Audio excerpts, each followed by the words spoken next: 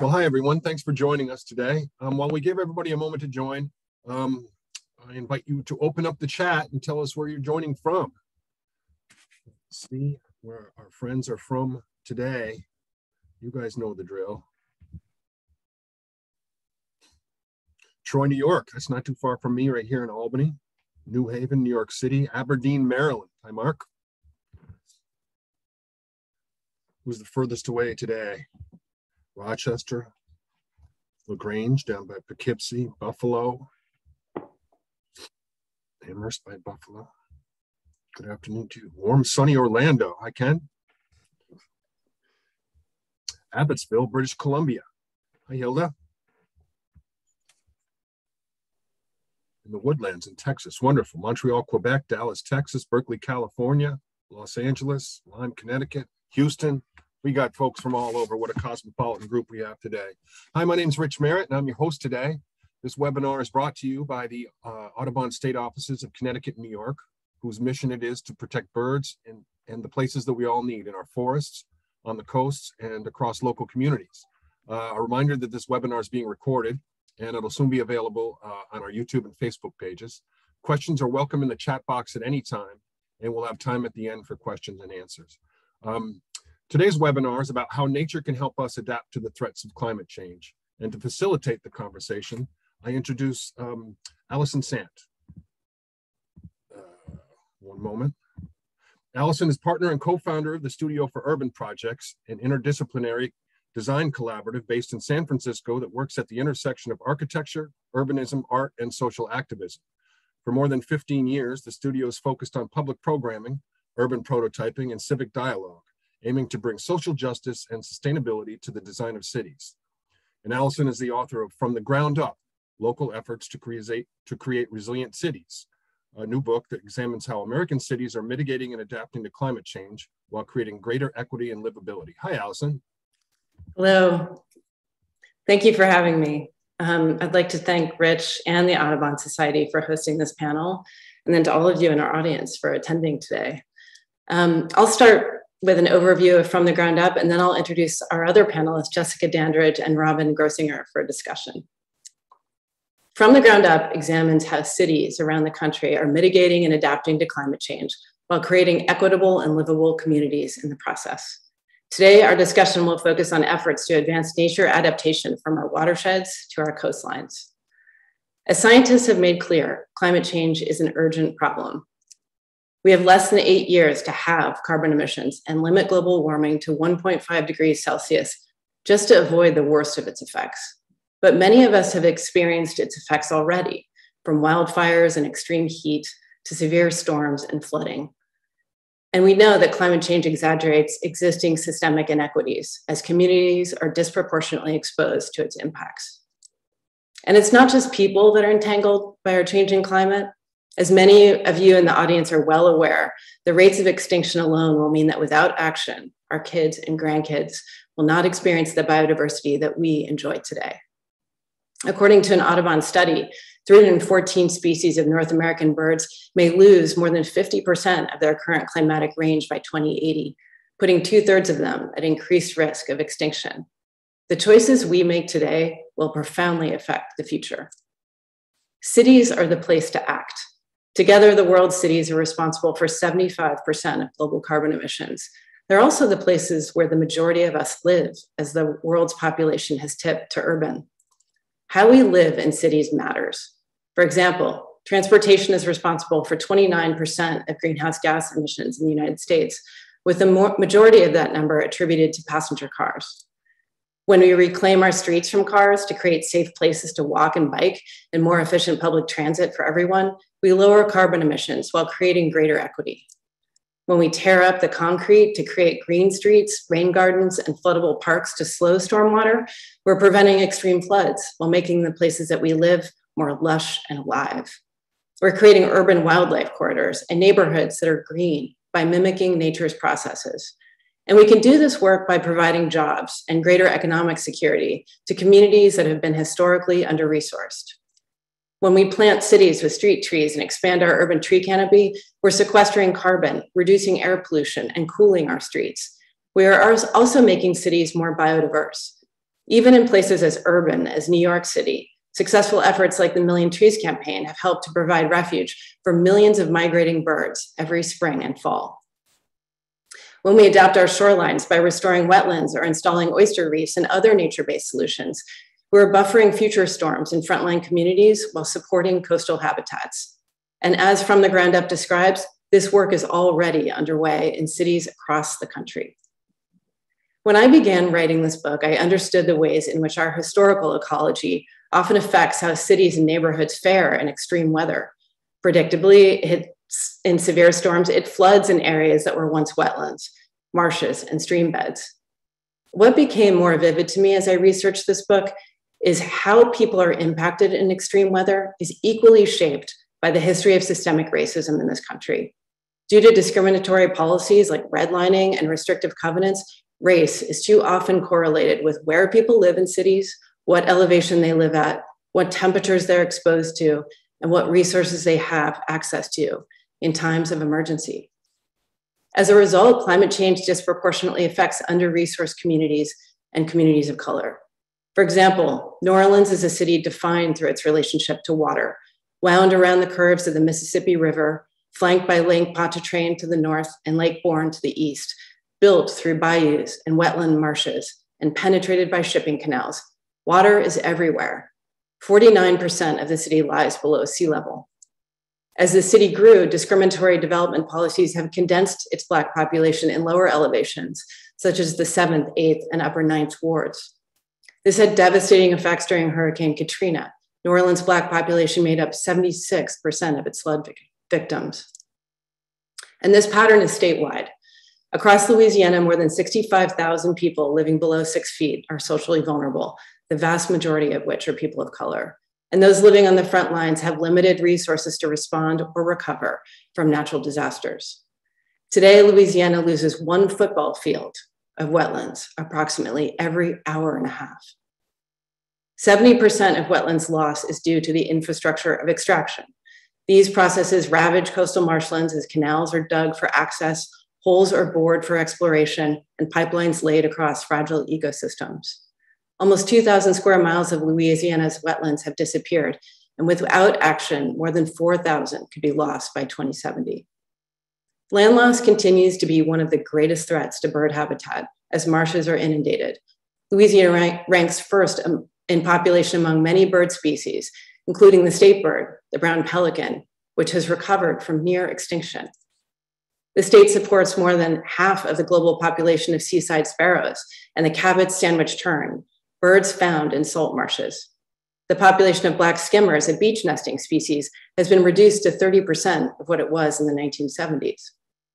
Efforts to protect Louisiana's remaining wetlands advanced in the bipartisan Coastal Master Plan will be crucial to the survival of these species. But land loss is already forcing some communities to move and others to densify in order to receive them. Louisiana's Strategic Adaptations for Future Environments, or LA SAFE, is a co-design process developed with 6 parishes on the front lines in Louisiana. The insights of community members were used to create crowdsourced land use maps that prioritize future investments in low, mid, and high-risk areas. Low-risk areas develop resilient housing prototypes and green streets to accommodate increasing populations. Moderate-risk areas created shoreline parks, and those in the high-risk category implemented nature preserves and the growth of ecotourism. In April of 2019, community members in all 6 parishes selected 10 catalytic prototypes to be funded, all of which are being implemented today. LA SAFE makes the case that even in the most challenging of circumstances, there are efforts underway that provide bold examples of how we can adapt. We often think that complicated problems like global climate change need to be solved by powerful governments, their plans, policies, and regulations. And they do. The Clean Water Act is a great example of a policy that regulates pollution and has supported green infrastructure in cities across the country. It's been a critical tool in cleaning our urban waters, restoring watersheds in cities, and providing fish and wildlife habitat. But for those policies to succeed, the opposite is also true. The most effective solutions are born out of the communities they serve.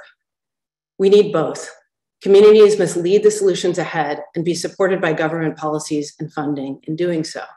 For example, in New Orleans post-Hurricane Katrina, Angela Chalk, Executive Director of Healthy Community Services in the 7th Ward, worked with Waterwise Gulf South to help direct investments in her neighborhood. With volunteers, she created a green infrastructure demonstration in her own yard. And when the next storm hit and she didn't flood, her neighbors were interested in the same remedies. Knowing her neighbors and her neighborhood, she brought people together to learn about how green infrastructure works and how it complements the complex network of levees, pumps, and canals throughout the city. Now the neighborhood has entire blocks of demonstration projects, and the 7th Ward is part of a network of the Neighborhood Waterwise Champions, a training program which connects local knowledge and technical information about green infrastructure. As Angela said in our interview, now people can tell you about native plants. They can tell you about the capacity of a cypress tree to hold water or clean the air. Everybody's a green infrastructure specialist now.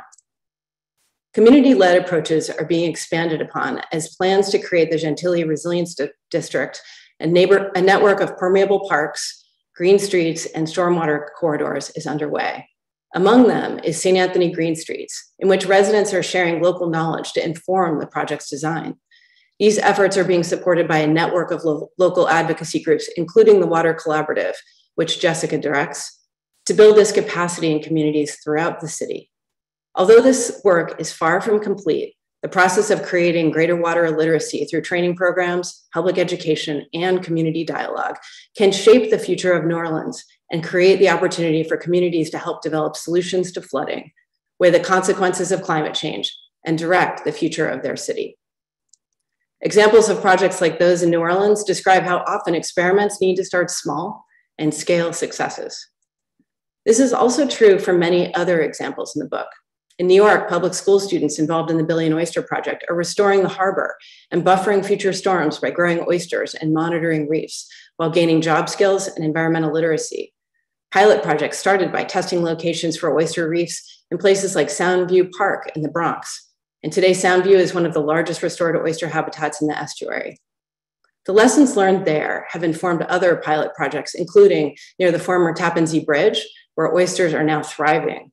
And oysters are also part of the new living breakwaters for Staten Island being built today. The use of oysters in living shorelines is also underway in the San Francisco Bay, where scientists like Catherine Boyer and her team are experimenting with reef systems for growing the native Olympia oyster and eelgrass, which provide natural habitat for fish, aquatic plants, and wildlife. As sea levels rise, this restoration work buffers storms and storm surges along the shoreline, especially in low-lying communities like the Canal District in San Rafael, home to a majority of Latinx residents. Living shorelines experiments are being replicated throughout the San Francisco Bay in San Rafael, Hayward, Richmond, Sausalito, and Bayview Hunters Point. This work is being permitted by BCDC, the Bay Conservation and Development Commission, which regulates the development of the San Francisco Bay shoreline. BCDC's Fill for Habitat Bay Plan Amendment now allows for the experimentation necessary to build pilot projects and scale their successes. To keep up with sea level rise, 100,000 acres of wetlands will need to be restored in the Bay. To coordinate these efforts, the San Francisco Bay Shoreline Adaptation Atlas, which Robin worked on at SFEI, recommends nature-based strategies throughout the Bay. Like the Canal District in San Rafael, many of the Bay Area's lowest lying communities are also its most vulnerable populations. Acknowledging that BCDC has served a role in permitting industries that have polluted communities of color, the Environmental Justice and Social Equity Amendment to the Bay Plan attempts to remedy these past injustices. Written in partnership with local community-based organizations, it aims to protect under-resourced communities and requires their participation in future development. These efforts illustrate that climate action is an opportunity to create more equitable and livable communities. BCDC policies are informing the development of the India Basin Shoreline Park to create a 64-acre network of parklands and open spaces running through the Bayview Hunters Point in the south part of San Francisco. Historically, the Bayview has the highest rates of home ownership among Black people, but has suffered from generations of environmental injustice and neglect for basic infrastructure.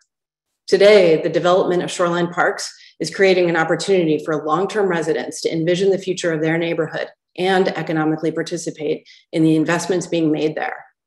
On the final stretch of undeveloped land along the India Basin shoreline, ambitious plans for the India Basin Shoreline Park are underway. Once complete, the park will feature a pier serving as a boat launch, an outdoor classroom for students to study the bay's ecosystems.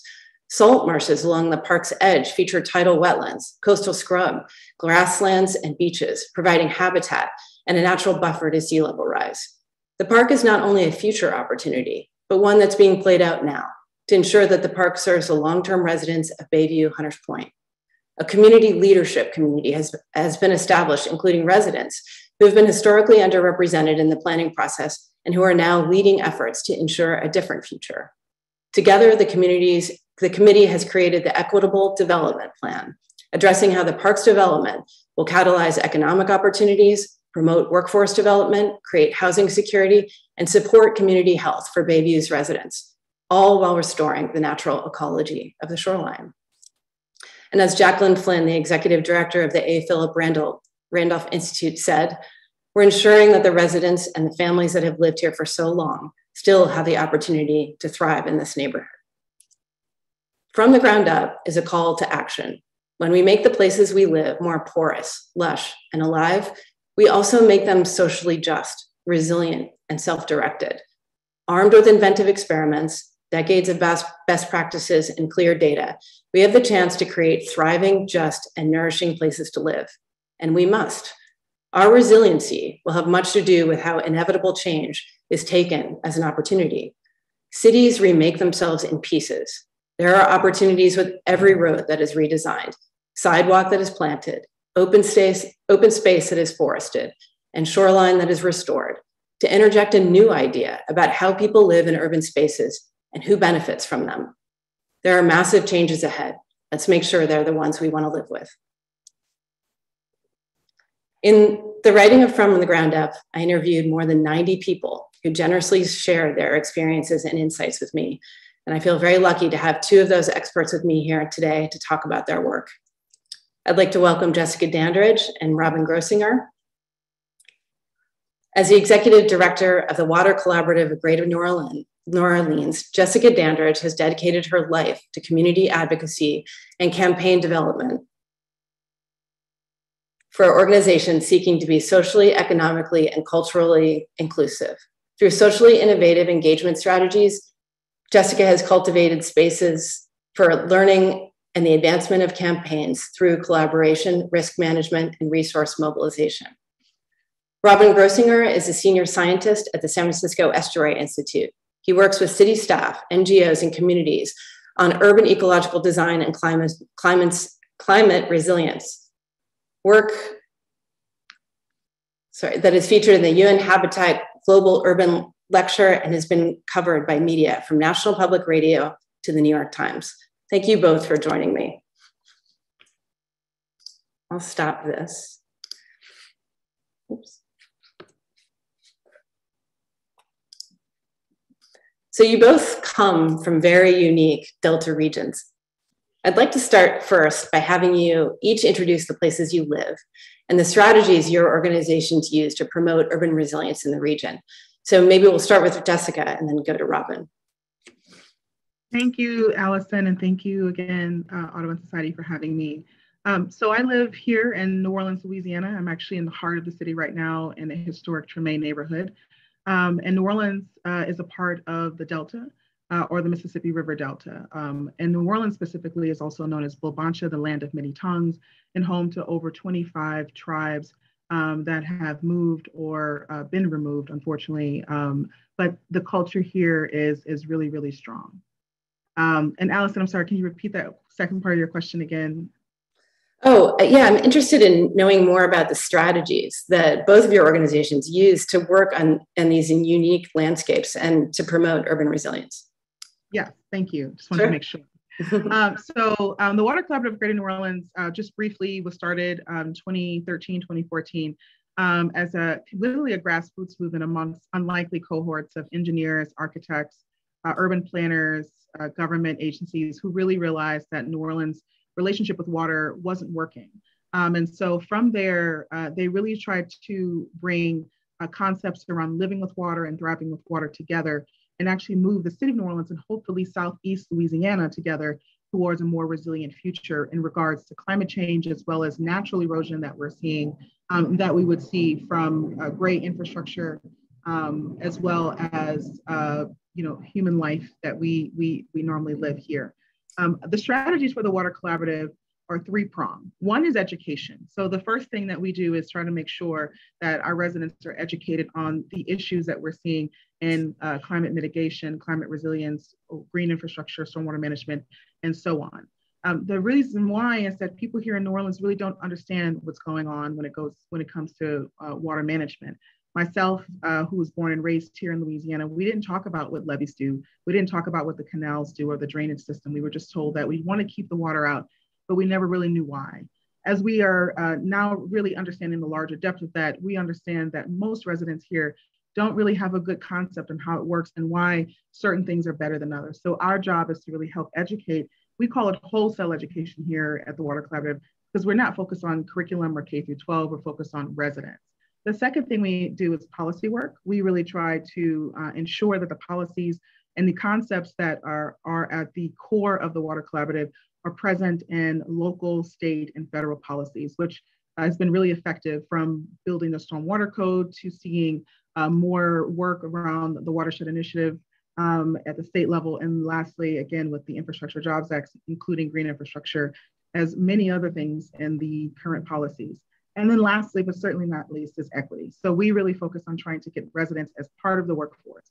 One of the benefits of green infrastructure and stormwater management is that it can be inclusive of many, many sectors and many, many different backgrounds and professionals, or you don't even have to be a professional.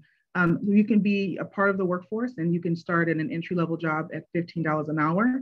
And we also see people who are coming from different things such as teaching or art and culture being a part of this movement. And the reason why we really focus on that is because we see stormwater management and green infrastructure as part of a movement to be socially and economically liberating for people here in New Orleans who have experienced decades, if not centuries in many cases, of corruption and, unfortunately, a lot of racial discrimination in regards to urban planning policy. We see green infrastructure as a way to kind of flip the narrative and help residents be a part of this process to make New Orleans a more resilient place, as well as Louisiana. So that was I hope that wasn't too long, Allison, but try to. Thank you. And Robin, to you too. Can you describe the Bay Area and SFEI's work here? Yeah, sure. Thanks, Allie. And by the way, thanks for this, for your fantastic book. It's very inspiring to see all these stories from around the country, people actually doing stuff and being successful. So very reassuring and inspiring. So yeah, I'm based in Berkeley today, and where I live on the periphery of San Francisco Bay. And so that's a large, natural, and almost completely enclosed body of water, 50 or 60 miles from top to bottom. And so we have a very long shoreline that adds up to 300 or 400 miles, depending on how you measure it. And much of that is fairly low lying. And we've, of course, built down to the edge and then well into the former bay in many places. So we've created a really interesting challenge with the bay essentially kind of coming back into where we thought we had moved the bay. We thought we made the bay smaller, and we did. We made it a third smaller. Now it's getting bigger and bigger. And so we're having to, adjust to that and figure out how the city, an urban region, kind of reshapes itself around a growing bay. So I work at the San Francisco Estuary Institute, which is a science center, bioregional science center, created kind of like Jessica said, by a bunch of different entities, public, private, governmental, NGO, feeling that there needed to be a central kind of resource, a center for trustworthy kind of independent science that would guide environmental management. So we actually engage on water quality issues and the health of the bay and rivers, and then also have a program called Resilient Landscapes, which really is focused on resilience and ecosystem restoration. So we see our role, our role is to improve environmental management. And so we're often looking for how can you bring nature-based approaches into our resilience and adaptation strategies. And so, ways that we can both, we're often thinking about the resilience of the ecosystem in different, plant and animal communities and ecosystems, and how that interfaces with our resilience as communities and neighborhoods and cities and regions. And there's, of course, a lot of synergies there. And I'd say a couple of the main areas we're focused on are the shoreline and kind of nature-based adaptation strategies, wetlands, beaches, more naturalistic levees, and living shorelines. And how do we integrate those things and use them to sort of reshape the edge of the bay towards resilient, so that it makes the bay and the bay ecosystem more resilient and also protects our communities. And then so it's the shoreline, and then there's the cities themselves, the urban areas, and how do those become more resilient? And again, nature is a key component, both through trees and tree canopy as one of the major ways to reduce heat island effect. And then also, as Jessica mentioned, Allie, to green infrastructure, increasing the ways that there's the porosity and sort of the sponge nature of the landscape. So we're catching water and recharging it rather than creating larger floods. And then how we manage our rivers and streams and watersheds. And that's really important for flooding, and to make these corridors that are going to provide resilience for species and wildlife moving around, and also buffers to the rivers to prevent flooding. But then also a big piece for us is, as it is in New Orleans at a bigger scale, is the delivery of sediment to the bay. So how do we move dirt naturally so that it's supplying our marshes with enough dirt that they can grow vertically as the sea rises? So a lot of our role seems to be how to provide an interdisciplinary perspective that unites across the different sectors that all have pieces or roles to play in these solutions. And we're lucky because we can think at the watershed scale or the region scale, or kind of functional landscape units that cross jurisdictions, and then help folks work on the collaborative solutions around those. And so we tend to work between the science, leading scientists in the region and nationally, and then very closely on a day-to-day level with staff at agencies and leaders at local NGOs and community groups. So we're kind of that bridge there, bound at the boundary between science and application. So I'll pause there. That's great. Well, I'd love to unpack more of that with both of you. But first I want to ask you a little bit more about habitat. This past weekend in the New York Times, maybe both of you saw the incredible map that illustrated the areas throughout the United States where biodiversity is most at risk. And Robin, maybe starting with you, given that California was listed in the map as the most imperiled, having the most imperiled biodiversity of any state, how can you think about nature-based adaptation efforts? How do can they address the extinction of birds and plants and other species while helping us adapt for human communities? Yeah, I think they definitely have a role to play, in so many ways. At a broad scale, we know that species need to move. Many species like migratory birds or our Western monarch have to fly across and through our cities, and they need to find resources there, and we can provide those so that they're able to make those migrations, which are increasingly challenging and complex with climate changes and loss of habitat. So we should remember, our cities are that resource for species passing through, as well as species that are needing to gradually move because of climate change and may actually need to, where cities are a huge barrier. And then there are many actual local residential species that can benefit from increasing habitat in the urban setting or on the periphery. One obvious one that's a bird connection is that the salt marshes, the tidal marshes that we need so badly to reduce the impacts of wave energy on our shorelines as sea level rises. Restoring those marshes, those are the critical habitat for the endangered ridgeways rail, like it's called the clapper rail better. It's easier to pronounce.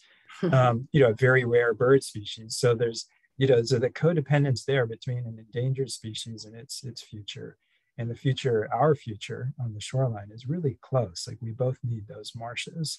And that continues on through, bringing native trees and resilient forests into the city and making corridors through the city that are going to be full of nature. And those are going to be the cooling corridors that keep our cities cool, but those are also going to be the places that species can thrive.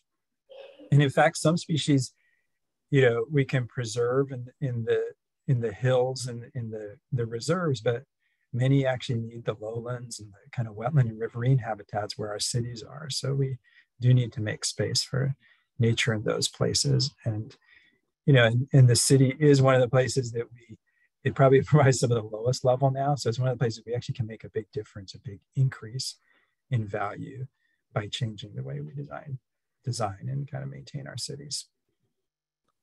I'm remembering too that you've also talked a little bit about how cities can be incubators for nature writ large, that there's experiments in cities that can happen with, let's say, trees or other plants that might not be able to happen in our protected wildlands. So. Right, that's an interesting thing. Yeah, there's some looking, some people have looked into what species do we use as cities, and we often use a lot of non-native species or species that could actually become invasive into the surrounding landscape. But in some cases, we're using species that actually might be from further south here in the Northern Hemisphere and might be more beneficial in the future to have. And so they could be sort of we're not ready to do adapted, assisted migration generally in most cases, but in cities, we may be actually creating some opportunities where we'll have useful species in the future rather than invasive ones. Jessica, there's whole neighborhoods in New Orleans, like the Gentilly Resilience District, that are being created, and looking at how like this big network of green infrastructure and parks, how will that all enhance habitat for the city's urban critters? Well, it'll do a lot, actually. It'll do a huge amount. Just to kind of give a little context, New Orleans, from its founding in 1718, has struggled with drainage. For many, many years, they tried to figure out how to build homemade levees and build homemade drainage canals, which didn't work. And by 1913, they had figured out how to properly do drainage. And we kind of took it to the extreme by building the most expansive drainage system in North America, with 120 pumps that work when it rains and 24 dry weather pumps that work 24/7 to artificially keep the water levels low. That also meant that communities paved over everything. And so if you ever have an opportunity to come to New Orleans, you'll notice we have an excessive amount of pavement, but that actually comes from the yellow fever epidemic, where people feared water, they feared grass, they feared anything wetlands because they were afraid of getting yellow fever. And so now, as a result, in the 21st century, we're seeing New Orleans has very few trees, which also 60% of our tree canopy was lost during Hurricane Katrina. And then on top of that, we have a coastal degradation that has been happening due to oil and gas, as well as saltwater intrusion and sea level rise. So a lot of our natural ecology, our biodiversity, was stripped of our land locally. But now we're seeing a resurgence with green infrastructure as well as coastal resilience, tons of biodiversity. And what that means is we're seeing many more birds, but also just multiple plants and native plants coming back. There's a huge tree planting program here hosted by an organization called SOUL, or Sustaining Our Urban Landscape. And they have a huge tree planting program. And now we're seeing much more biodiversity in areas that would normally not see it. I actually was driving to the wetlands the other day and actually spotted 4 bald eagles. And I can tell you in my lifetime here in New Orleans, I've never seen that many in my life. And I'm 32, to be clear. So 32 years of my life, and I've seen more bald eagles then. So that's just a small example. But the goal for putting green infrastructure in is not only just to reduce heat island effects or stormwater management, it is also to increase biodiversity. And hopefully, again, the concept of living and thriving with water means living with nature and being one with it. The reason why New Orleans is sinking, it wasn't always below sea level. In fact, most of the city of New Orleans was never below sea level until the development of the levee system by the Army Corps of Engineers. And so we need to get back to that. But getting back to that doesn't just mean reducing flooding, it also means getting back to nature and allowing residents to be one with our natural delta. You're mentioning living with water, and I know both of you have been part of advancing plans in your cities that create a new vision for how to address flooding and storm surges. And as living with water came out of the urban water plan in New Orleans, and Robin, you worked to create the San Francisco Bay Shoreline Adaptation Atlas, really guiding adaptation efforts in all nine counties surrounding the Bay. So Robin, beginning with you, can you describe these planning efforts and how they're informing what happens on the ground? Yeah, sure, Ali, thanks. Yeah, so we developed a report called the San Francisco Bay Shoreline Adaptation Atlas, which is subtitled Working with Nature to Plan for Sea Level Rise Using Operational Landscape Units. A real catchy term, which actually has caught on, bizarrely enough, OLUs. You wouldn't think it. But we developed this report with SPUR, a urban planning and research organization. And I should mention my colleagues, Julie Beagle and Katie McKnight and Sam Saffron, who were really the leads on this project. And so, as I said earlier, the shoreline, we have several hundred miles of shoreline around the Bay, and and we know we need to manage it somehow collectively, because what you do in one part of the shoreline affects other parts. And obviously, if you just do one segment and not the neighboring ones, it's not going to work. So, and yet the shoreline is also extremely heterogeneous. It's really complex, and every piece seems really different and complicated. So we felt a little bit of gridlock in terms of how to think about that in an organized way and start working together collaboratively. So what we did was we looked at the natural natural form and function of the shoreline. There are a lot of just sort of the fundamentals, if you will, where it's steeper, where it's flatter or lower lying, where you used to have beaches and more oysters and eelgrass, kind of subtidal shorelines coming right up to the land, where you had broad tidal marshlands. And then styles of development, where the freeway is really close, where it's further away, where you have, different types of urban density and different types of infrastructure patterns. And we were able to come up with kind of a system of organizing and dividing up the shoreline into about 30 natural units, these operational landscape units that are 5 to 10 miles long. So they're actually still decent size, but they're a manageable size. And the idea is that these have similar characteristics, and we need to work together in these to design our solutions, piece by piece over time.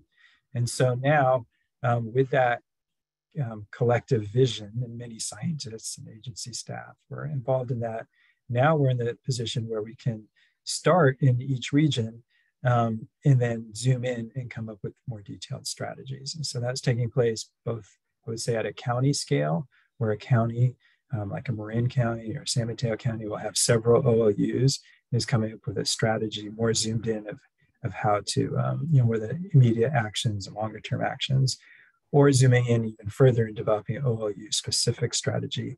Or you can use it from the other direction if you have a project, which is often how, we're working as a particular funding opportunity or a project moves ahead.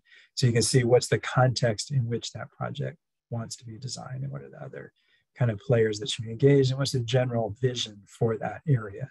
So now, so we're developing these different zoomed in strategies then for how we move forward in those different places. And I would say, and I guess part of the intention there too is to understand the underlying natural processes, and what still exists to sustain nature and the benefits nature can provide, and help us really maximize the use of those, because they vary what you can do in different places, and we really want to take advantage of that. There's certain places you can do marshes, certain places you can do beaches, horizontal levees, places where we probably should try to move back a little bit if we can, places where we need to come up with different policy structures. So that's given us a framework but it is only just a framework. Now, the hard part, of course, is actually moving forwards and coming up with those plans, having those have collective involvement and engagement from all different parts of society, particularly some of the folks who haven't been involved as much, as Jessica been saying, in designing these places. So that's where I say agencies like BCDC and some of the other groups that have kind of formed both locally and regionally are really moving things forward. Okay. And Jessica, maybe you could talk a little bit about living with water and the urban water plan as maybe the first step in setting that vision, but also if you could connect it to public education and kind of the broader scope of water literacy as well. Absolutely. So my organization was actually created out of the urban water plan. And to kind of back up a little bit, and I actually saw one of the questions mentioned the Netherlands. So the Dutch dialogues, and some of you may be familiar with that, happened first, where professionals in the field went after Hurricane Katrina and said, well, we need to, as I mentioned, manage water in a different way. And that means not pushing water away, but being one with water. And so we went, or not we, they went to the Netherlands, and I really learned a lot from the Dutch and how do we actually live with water. But then when we came back, we also realized that their process is great, but it works great for them. How can we retrofit this for New Orleans? Because New Orleans and Southeast Louisiana is a complex place with hundreds of bayous, swampland, riverways. Obviously, the Mississippi River is a driving force of that, and multiple marshlands. And so how do we actually take some of that and bring that into that, especially considering we have a huge diverse population, and not only African-American, but obviously we have a huge, the Cajun population, which is actually refugees from Nova Scotia, which is, they live off the land and they do a lot of trapping and hunting. That is really important to the not only Louisiana ecosystem or economic system, but also America's economy. And then additionally, we have a huge Vietnamese population. We have lots of other immigrant populations here. So how do we really talk about all of that and helping communities live with water, especially when we're thinking about indigenous communities, which are at the root of that. So the urban water plan was really important to starting the conversation. As I mentioned, we never had the conversation about that. Growing up here, and many other people from New Orleans would always say, we saw the levees, and the number one thing that we would hear is, we want to keep the water out, keep the water down, and that's all we really talked about. And with Katrina, the dependency on gray infrastructure failed us. And that's really the root of it, is that it wasn't people who failed, it wasn't communities who failed, it was government that failed, it was the systems that failed. And how do we correct that? And the one way we did that is by having a conversation about putting it into our hands, community hands, to really propel this conversation forward. So while professionals were at the root of developing the urban water plan and the concepts and the values of living and thriving with water, they also really understood that this wasn't going to be a process led by Army Corps of Engineers or FEMA or HUD or the city of New Orleans or the state of Louisiana. It was going to be a movement led by the people who live through these hurricanes and storms and rain events every single day. And as residents get more frustrated from cloudbursts, where they see 7 to sometimes 12 inches of rain, even more in some cases at a time in a short amount of hours, it has to be residents that have to be the driving force behind that. And so when we're thinking about the Dutch dialogues and the urban water plan, and here we are right now, we're seeing almost $1 billion come down, especially with the Infrastructure Jobs Act, coming down for community resilience. And as we've learned, is when community actually creates the solutions, when they're a part of the development of these ideas. Obviously, the landscape architects and engineers and contractors do the implementation, but if we are the ones creating the work, then the work is more likely to succeed, because when we create it, we know what it means, we understand it, and we have buy-in, we continue to maintain it. And that was the problem with the gray infrastructure. We never had a voice in where these levees went, or where the drainage system went, or how it worked. And then when it failed because we didn't know how to maintain it as residents. And we really see the educational component to Allison's question is it's important for residents to understand why these systems have failed and the solutions to that failure, and how we can see New Orleans in the future or Louisiana in the future. It's not really just about, A plus B equals C, right? There's bioswales and, there's, all kinds of stormwater management systems that we could talk about. It's not just the structural component of it, it's the community component of it. And how do communities really work together to maintain these systems? And so when we're educating residents, we're not just talking about the physical structure, we're talking about the history and our relationship with it. We understand that the relationship with gray infrastructure is much more than science, it's cultural. And a lot of the relationships we have with our infrastructure is rooted in our history. For a small example, you know, a lot of residents during Katrina and other hurricanes always say they blew up the levees, right? And some people believe it fully and some people don't. But people also don't know that the history behind blowing levees dates back all the way to enslavement, where plantation owners would make enslaved people create and build levees. And then the enslavers would then blow each other's levees up because they don't really understand watershed. They weren't scientists. But that trauma has actually gone on for many, many years. And then in the flood of 1927, they blew up the levees in St. Bernard Parish. And then they also blew the levees in Hurricane Betsy to protect the French Quarter as the Mr. Go swelled, which is a Mississippi River Gulf outlet, which is now closed after Hurricane Katrina. All of those things have caused trauma. And so when you're talking about residents and how they experience climate change, they're not just experiencing, well, this thing happened and it rained today. They're actually experiencing decades and years of trauma. And so when we're talking about education, it's not just a physical curriculum style education. It's about addressing climate trauma. It's about addressing cultural traditions. And it's also about bringing residents to the table instead of, and actually not bringing the table, bringing them there, bringing the table to them. Let me correct myself, bringing the table to them, because it's more important for them to know that they not only can be at the table, but they can command the table. And when they command the table, then our communities will be successful. I could keep asking you guys questions, but I know there's many people in the audience today that would like to also ask you questions. And I believe Rich, I'll hand it back to Rich, and Audubon have a few comments also to make about their work. Yeah, well, thank you, Allison, and Jessica and Robin, and thanks for all of you for the amazing and wonderful and critical work that you do, and it's great to hear about. We'll be opening up for question and answers from our audience in a few minutes, so please drop them in the chat if you have any questions. But also joining us right now is Ken Elkins, Audubon's Community Conservation Manager.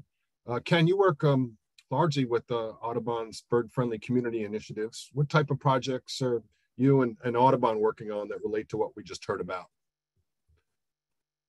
Thanks, Rich, and thanks, Allison, Jessica, and Robin for sharing. I think our team has got a lot more to learn, but I wanted to share how our team in Connecticut, I work in bird-friendly communities where we believe that everyone can have play a role in conservation, and we are thinking of ways that we can support birds by providing food, shelter, and safe passage where we share spaces with them.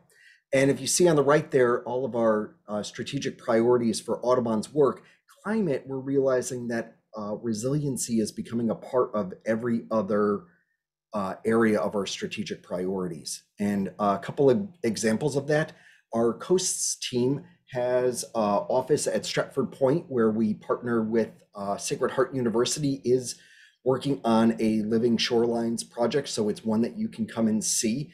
And we also have teams on both sides of Long Island Sound working on marshland restoration projects. Robin was talking about creating habitat for ridgeways rails. That is fun to say.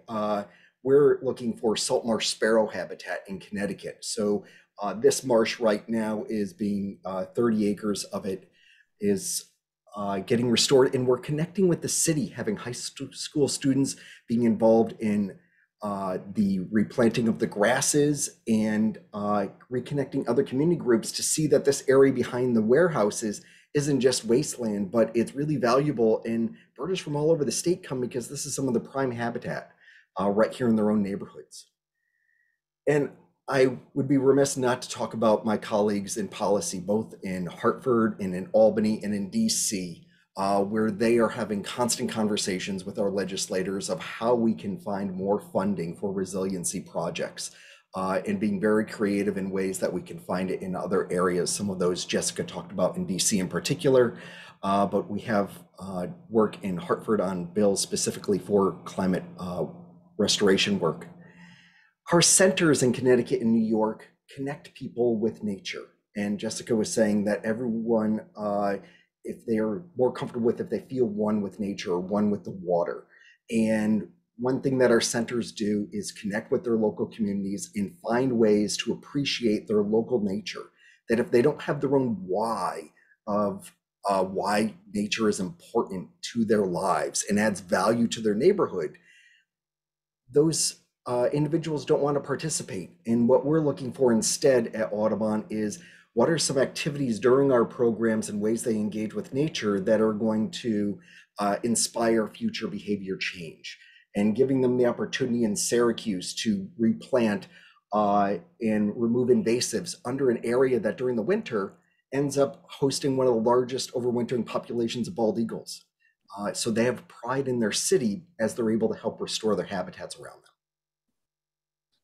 The work that our team in BFC in Connecticut in particular works on is urban oases, that we are developing partnerships with some of the normal players in the environment like Fish and Wildlife Service and Yale University School of Forestry, but also connecting them with groups that we aren't what people normally consider part of the conservation movement, and providing them with the tools that they can study nature in their own areas, and providing them with funds for starting their own habitat restoration projects.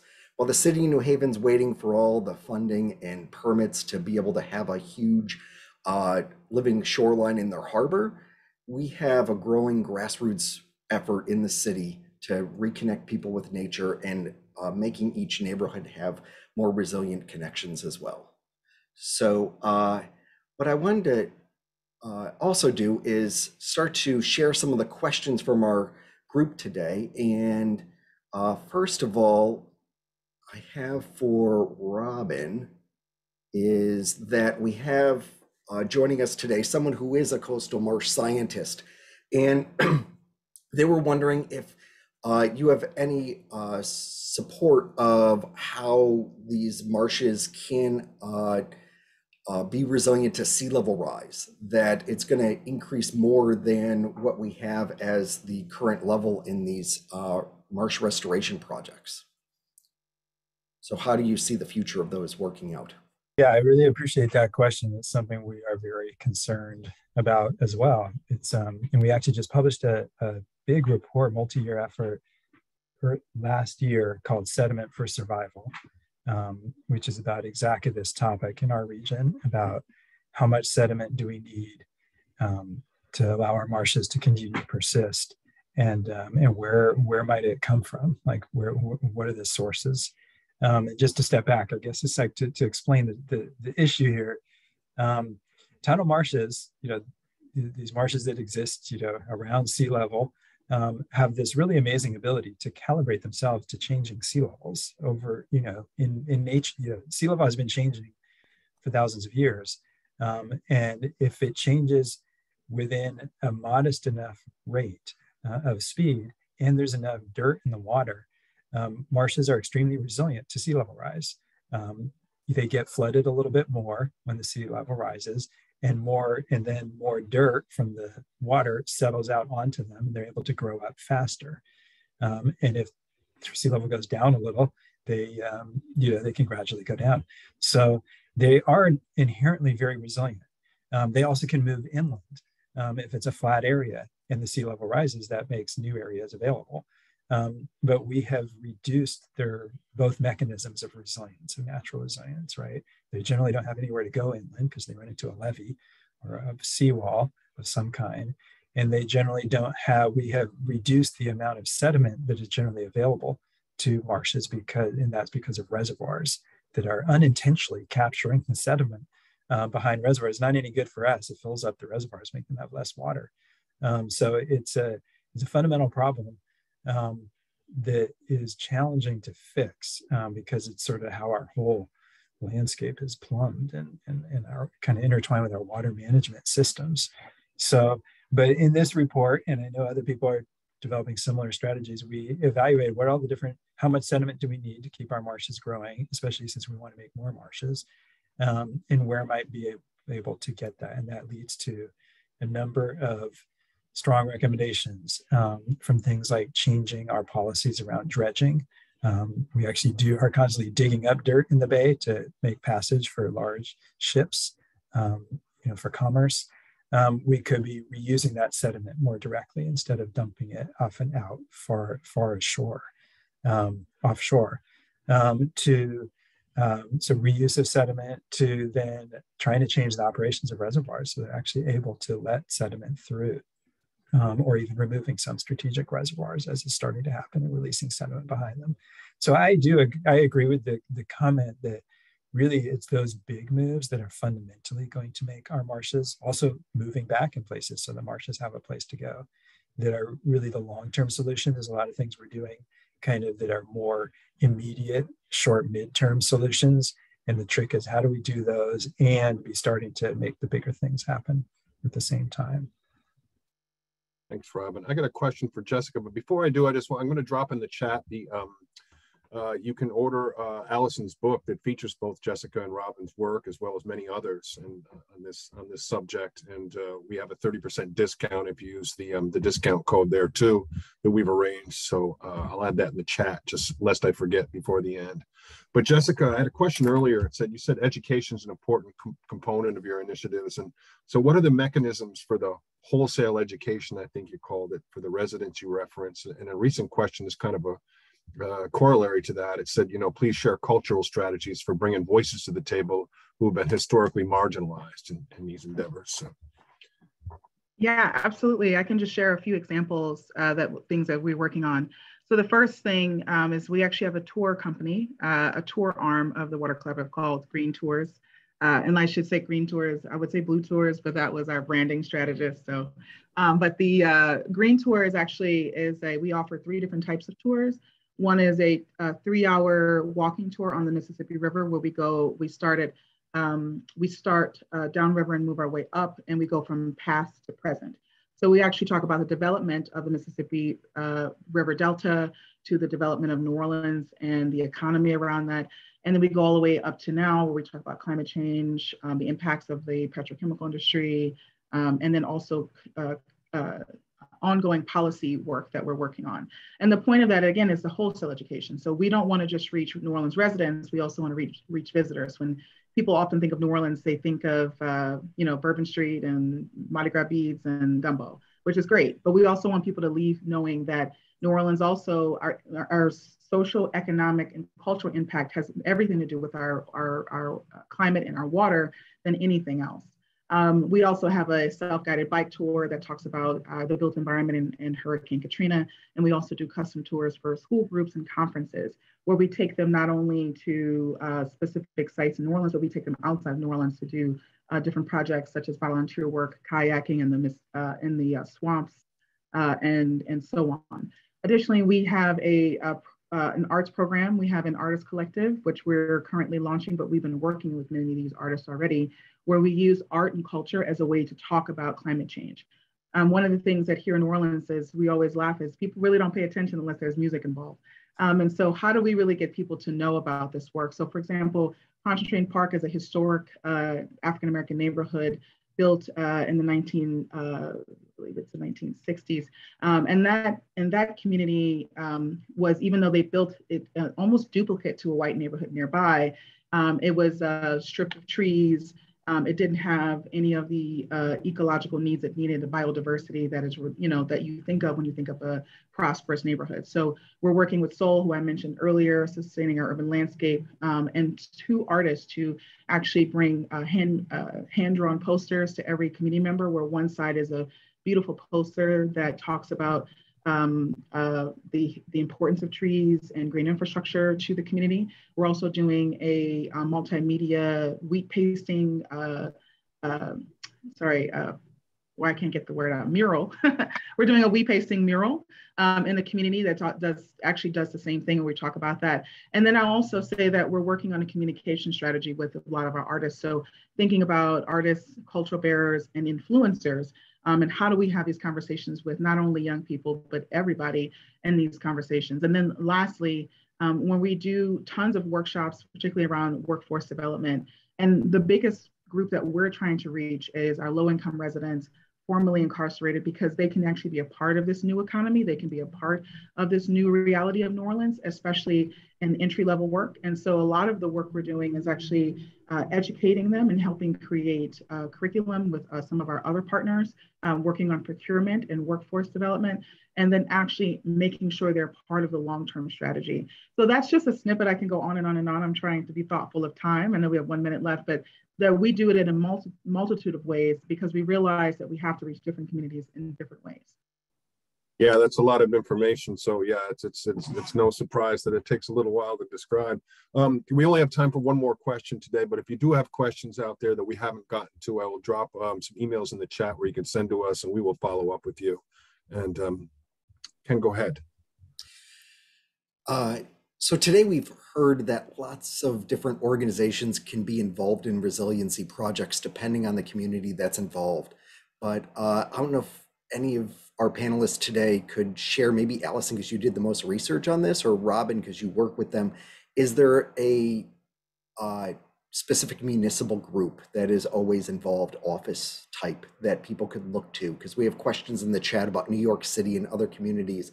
What's going on in my area? How could they find that information a little bit easier? Okay.